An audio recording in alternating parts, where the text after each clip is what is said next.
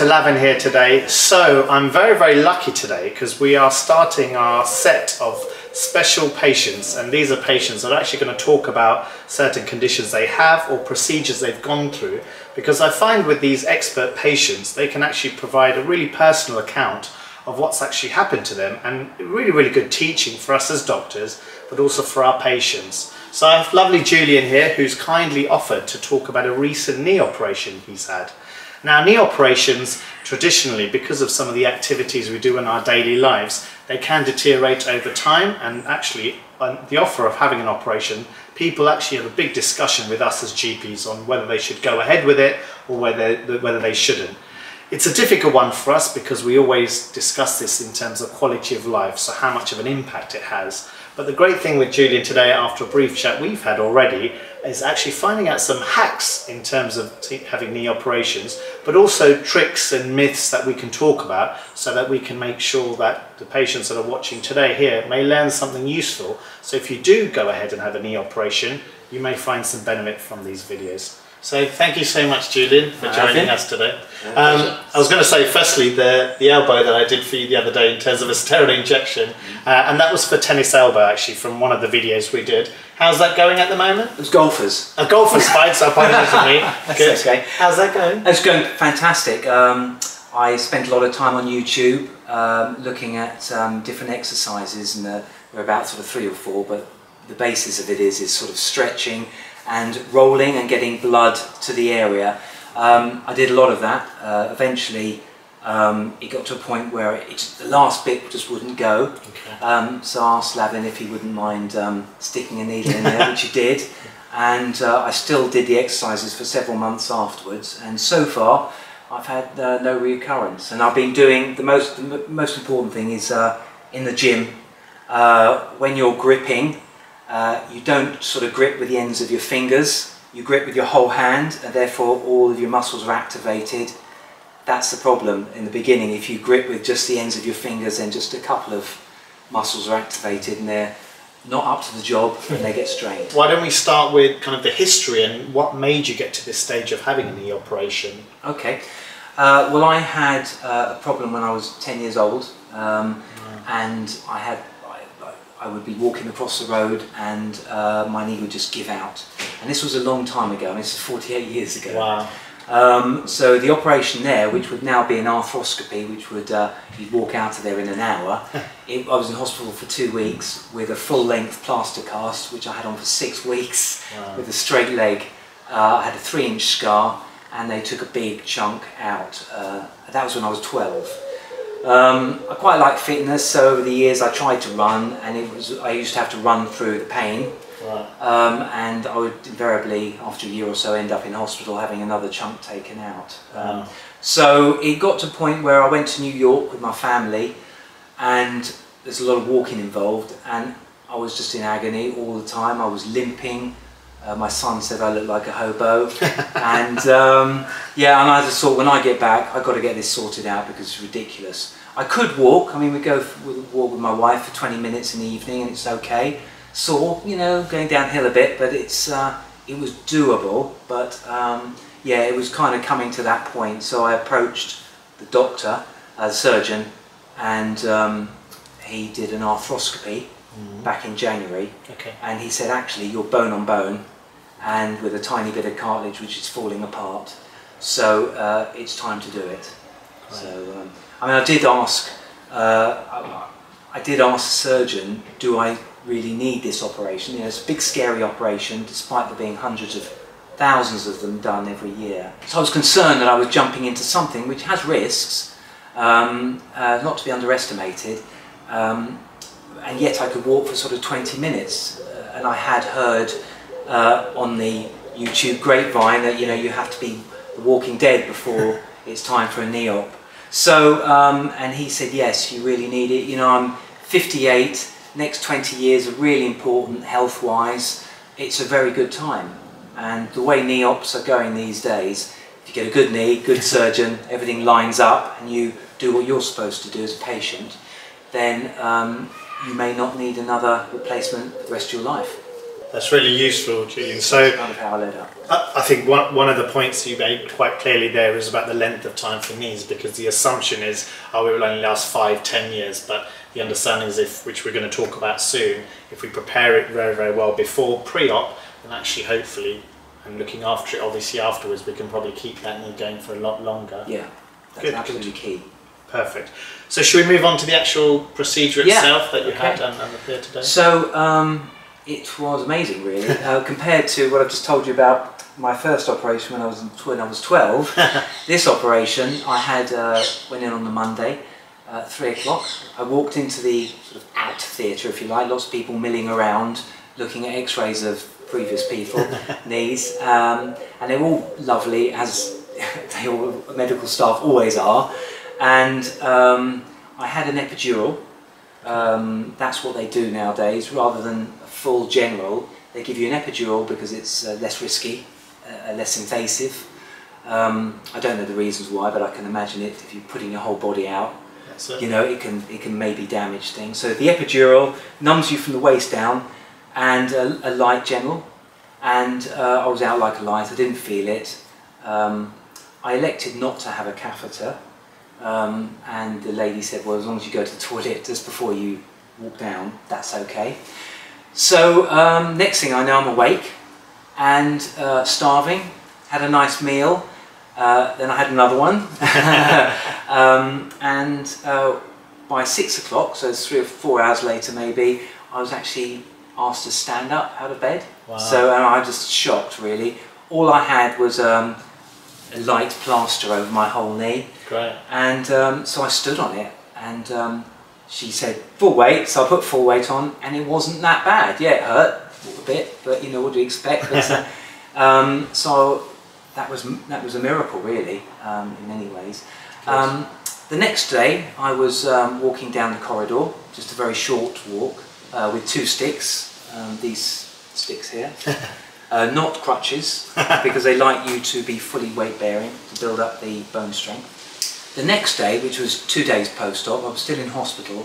I reacted very badly to the meds. They're opioids, morphine, tramadol, and I was very violently sick. And I'd had a previous operation where it had been a bit like that. So I asked well, they suggested I come off them and go on to, believe it or not, just ibuprofen, 500 milligrams, and 1,000 milligrams of paracetamol. Great. And it was fine. You know, the pain was okay. Yeah, it hurts again, but you know, not that bad. We're talking 3s and 4s. It does ramp up and down a bit, depending on when you've had the meds. But anyway, it stopped the sickness. It took me a couple of days to get out of my system. 3 days post-op, I left hospital and walked out of there with 2 sticks. Brilliant. The next day I was down to 1 stick because I didn't really feel I needed 2 sticks, and because you know, you've got to carry things around, despite having people around in the house, which you do need somebody around if you need them. Mostly you can manage yourself, and I was down to 1 stick and trying to walk normally, which is not an easy task because it's very swollen and very stiff. The other thing is that a couple of days ago I was allowed to take the outside plaster off. Great. And I've been allowed to have showers as well, which is great. The plaster they give you is big and it really does seal the whole of the area. Okay.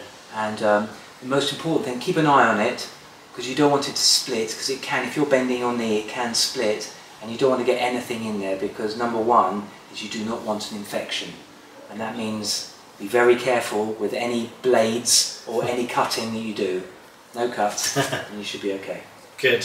Thank you so much, Julian. So I guess this nicely moves on to some of the tricks or some of the real advice I think people miss out on pre-procedure, and maybe some of these hacks that we can go on to. In terms of pre-procedure, there's, I guess, a few tips that we can actually tell some of our followers on what they could do, maybe advice on, you know, finding consultants, but even this care or the way we treat our bodies before the procedure, how and how they can make an impact on the actual procedure and the aftercare.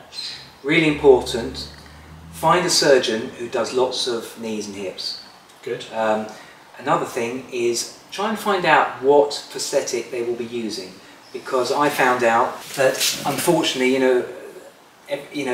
you are at the centre of this, but businesses are there to make money. Every business is. Sure. And so when you produce a new product, you do certain tests, but there are R&D. And we're talking about things that may last 20 years, so you don't find out that it might be something bad for a long time afterwards. True. And I won't mention any names, but there was a big company that wanted to get in on the act. They made some changes to avoid copyrights. Those changes were not good and people had some problems. So make absolutely sure what it is they're sticking inside you. Yeah. Make sure it's from a reputable company, and you want to know that there are thousands that have been around. And in this country there's a national register that you can find out information from, and your surgeon should be open and tell you what the statistics are. Great, Julian. That's fantastic advice. I think a lot of us, even as doctors, forget to ask these questions, so thank you for that, Julian. So that's that. Now the other big thing which I kind of learned about probably a bit too late, but not too late, was prehab.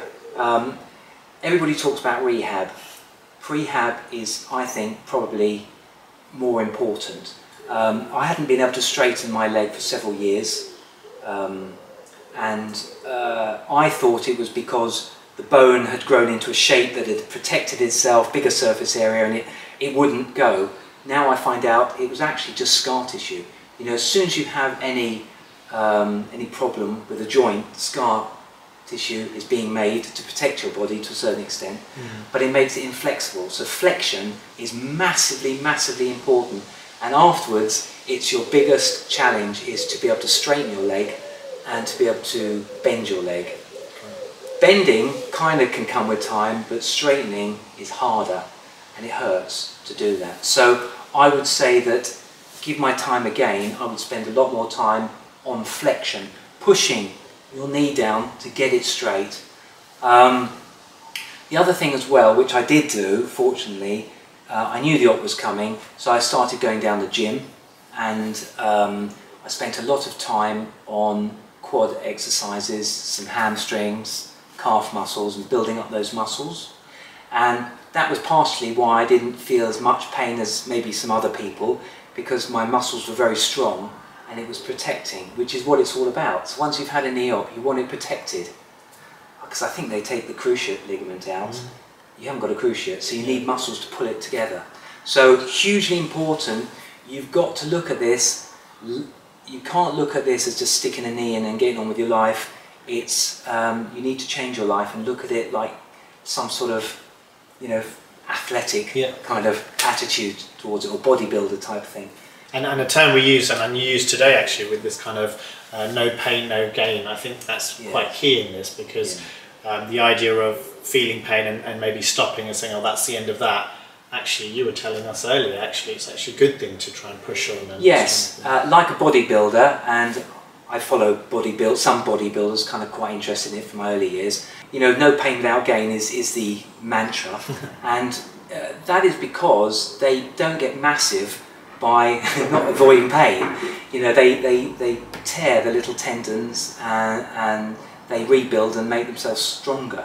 So, and then I was told by the physio that with the knee, specifically with the knee, it's about pain, and if it hurts exercise-wise and you're doing it properly, then that is a good thing. It's not something to avoid.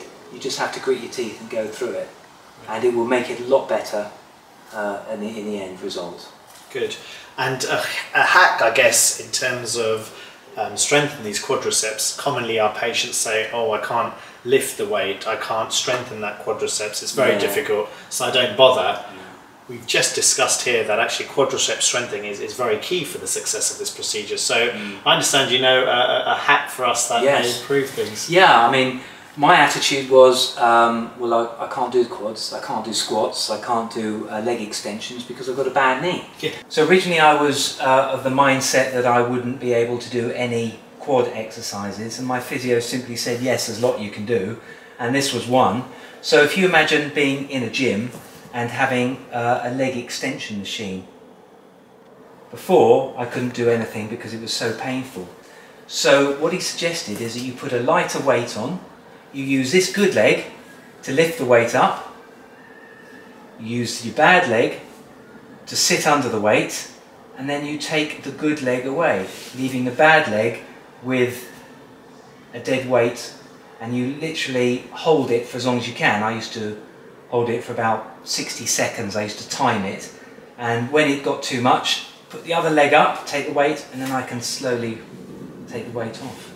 And you can do that angle, that angle, that angle, as many ankles as you like.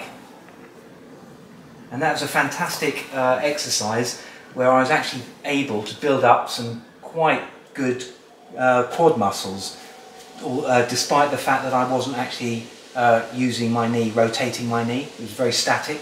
So I guess it'd be a really nice time now to talk about a couple of hacks post-operatively. That will be nice to maybe talk about, because getting access to some of this knowledge is very, very difficult, and in the nicest way you're living through it now, so you can tell us how it's been benefit. So what about one of the first hacks you kind of decided? Yeah, well, I learned this on another operation. Very, very, very, very importantly, you must not get DVT, deep vein thrombosis. You must wear the stockings that they tell you to wear, despite them being very ugly and uncomfortable. But you will find that they will itch like crazy. Simply, all I did was shave my legs, and all the itching went away. And I've had them on for, you know, 8 days, I think, something like that now. So that's the most important thing. But with that, I would say, don't shave them before the operation, because you do not want cuts and ergo the infection. Shave them afterwards and use a beard trimmer, so you're just shaving them down to 0.5 millimetre. Great. So you're not actually scoring the skin Good. at all. But I promise you, you shave your legs down there. I know it's a bit weird if you're a hairy man, but it's worth every ounce of effort. So that was Good. a big hack for me. Yeah, good. It drives you crazy. And it's really important, because a lot of the time our patients do come and say, look, can I take it off in the daytime? I'll just wear it at night. And the key is, if we can keep it on as long as possible throughout that time, that risk that Julian was talking about, a really, really key one, because sadly it can lead to life-threatening complications, is very important. So thank you for that hack, Julian. And the other one is about swelling and trying to reduce swelling down. And I know typically the doctors will say, I'll just put a bit of ice on that. But what have you learned from people that can help? Well, you kind of know when it's time to put the ice on, because it just feels stretched and sore, and the heat that comes off your knee is amazing.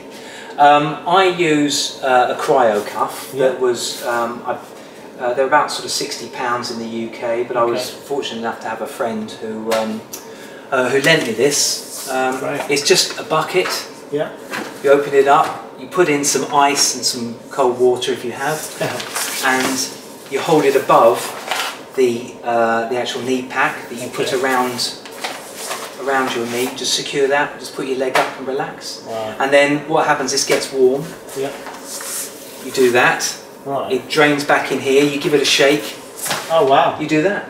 Wonderful. And you do that 3 or 4 times, but after that the water will have gone warm. But by that time your leg will be really cold and feels kind of nice. And it's been great for keeping the swelling down. But now, so I'm 8 days out, I think, and I'm not really using it that much actually, so which is amazing. Great. Oh, thank you so much. Keep on top of swelling, definitely. Good. So that's a great hack that, even I have to be honest, I wouldn't advise. I would have normally just put ice on, but I think it's good to keep it focused. And I think the main point of all of this is, if we can do everything maximally pre-operatively, and actually even the first week or 2 after, the success of this joint will be wonderful for later, and you look like you're doing brilliant with it. So Julian, I guess we've talked about prehab, which is wonderful because we don't talk about it enough. We've spoken about the procedure, and I guess the key bit is now, we've spoken about some of the hacks, but the aftercare and maybe some of the exercises, which kindly Julian is going to demonstrate for us in his wonderful socks at the end. But I guess really about the health and taking it really seriously. If we can do everything we can after the procedure, and that may involve things like activities you do or behaviours that we do after, and in terms of hobbies, if we can kind of cut those down and make sure we can improve the quality, it may provide good success for our knee. So what kind of things could we do to well, just to get the context, I think it's important to just backtrack a little bit, in as much as when I was looking into this, I have had surgeons and people and YouTube and all over the place saying that these will last 5, 10, 15, 20, 25, 30 years. So there's got to be a reason why there's such a big differential. And in my opinion, and what I've been told and what I've come across, it's very much down to your sort of demographic and your mental approach. It has to be that. Yeah. I've seen young guys have these operations who have been bodybuilders who are back to building up huge great quads and doing squats, and older, very unfit looking people who smoke and don't eat properly, having pain for years afterwards and complaining about it, not being able to. And you know, it really has to do with how you approach it, and you have to approach it like an athlete. I know we're not athletes, none of us are, but you have to have that kind of logical mindset where you say, I'm going to do this 4 times a day, and you do it 4 times a day. You push it, but you also rest it and give it some good rest, and that's probably the most important thing. So, you know, it's obvious really, but you've got to stop smoking or cut down on smoking if you smoke. The first thing they ask you in surgeries are, do you smoke, because of the vitamin C. I mean, you know all about that more than I do.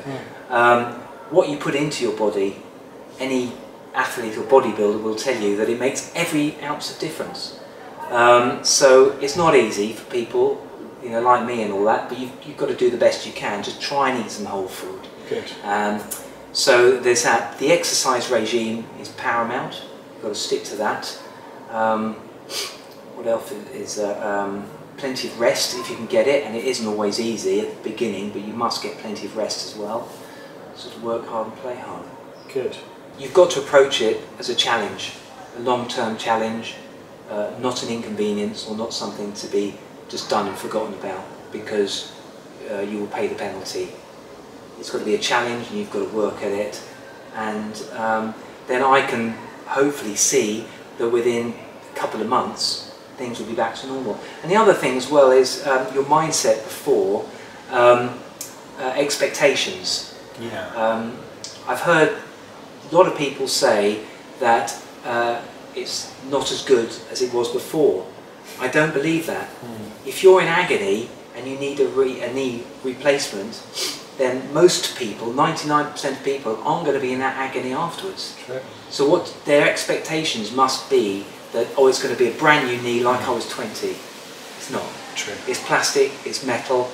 So it's very important to have expectations that you need to be, it needs to work, and you need to be out of pain, but any more than that is a bonus. Great. That's lovely, Julian. Thank you so much for summarising. So I guess for us, some of the key points we've taken today is pre-operatively and also post-operatively, what we always talk about as doctors, this lifestyle advice. We've been talking about smoking, weight, all of these will have a huge impact on it. But I guess for me as a learning, it's been wonderful, is just the key about these exercises, which Julian is going to kindly run through at the end of this video, but also simple things like these cryo cuffs, these things that provide coolness around the joint that can reduce the inflammation and actually improve recovery, but also simple hack like shaving your legs, which will stop the itching, which therefore will reduce the risk of developing DVTs. So Julian, thank you so much for taking the time and explaining all of this, because I think even as doctors we are learning from some of our expert patients. So if we don't mind, we can go through some of the exercises? Yeah, sure. Perfect. So the first exercise I do is kind of a blood pump, I think.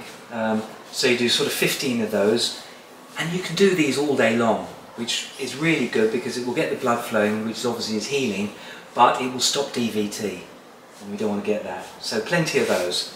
The next one is to activate your quads. So I pull that up, I pull my toe up, and I straighten my knee. Like what I'm trying to do is that. As you can see, it's quite bent at the moment. This is quite common. So I do 10 of those. And what you're trying to do is there's a gap underneath, and you're trying to close the gap. The next exercise I do on the same sort of thing is I pull that up, I tense the quad muscle and I lift the leg up.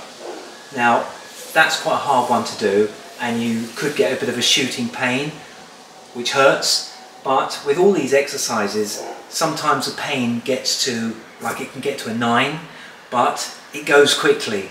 So with that one, sometimes it can shoot through the roof. It's much better now, and I'm on day 12. It's much better, but it is still painful, but it stops quite quickly. So if you can do 5 of those, then that would be a really good thing to do. The next exercise is to get some bend. So you can use your hand, because you're not trying to build up a muscle, you're just trying to bend it. And if you're on something smooth, that can help as well. And just do that as well. And you can feel it gets tight, and then when it gets tight and it hurts a bit, I just do it a little bit more. Hold it, relax it. And you do 10 of those. All these exercises I'm supposed to do 4 times a day. The next exercise is the most important one and my biggest regret pre-operatively. So prehab, if you can't straighten your leg, you need to do this. So you put your heel under something a bit high, so there's quite a bit of space under here. A bit spongy, but it doesn't matter. You do the first exercise where the toes come up and you activate the quads, and you put a bit of weight. Doesn't matter how much, just a little bit of weight on it, and you try and push it down. If you were in an operating theatre and they had to manipulate this, which if you don't do this exercise they might have to, you would find that the doctor would easily be able to get this straight. The reason I can't is because it hurts. You have to a certain extent, overcome that, and it may take a month or 2 to be able to do this. You just do this. The other thing as well is what you can do during the day is just leave your heel up and your middle leg and your knee dangling, putting some just gravity, and that will be helping as well towards it, and you can do that any type of day. But it is very uncomfortable and it is very painful, but once I've stopped, it's gone. So push on.